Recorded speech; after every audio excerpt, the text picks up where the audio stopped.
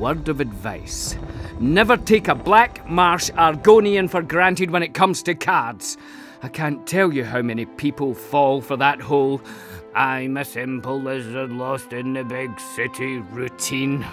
So in the new High Isle chapter, we have the Tales of Tribute game, new card game. Brahgas introduces the player to that new game. Ha!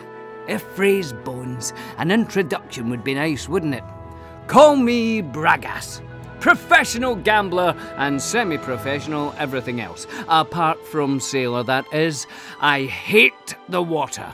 And this character, he's a gambler, he's a talker, he likes people. How he attacks this game, this new card game, is how he attacks life. All in. He is just all in on everything.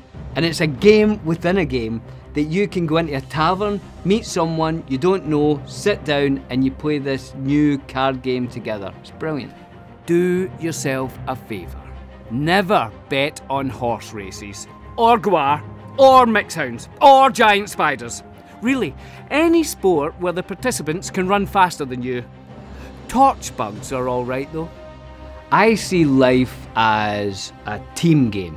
I think Brahgas does as well. I think he likes to see other people succeed. He likes to see other people being happy. People need a place to relax, chum. The ancient anchor's fine for sailors on shore leave, but people looking for a really good time always come here.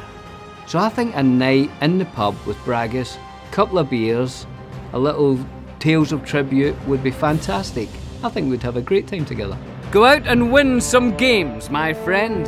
It really is true that experience is the greatest teacher, especially when it comes to Tales of Tribute. I'll be rooting for you the entire way.